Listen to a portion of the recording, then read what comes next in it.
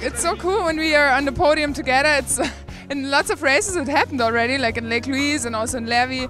And yeah, the funny thing is it's always when we drink some chocolate milk the night before together. We were at the bib draw yesterday night and there was some chocolate milk, and in Lake Louise we drank always chocolate milk, and now at the bib draw yesterday, so probably we really should do this every race at night.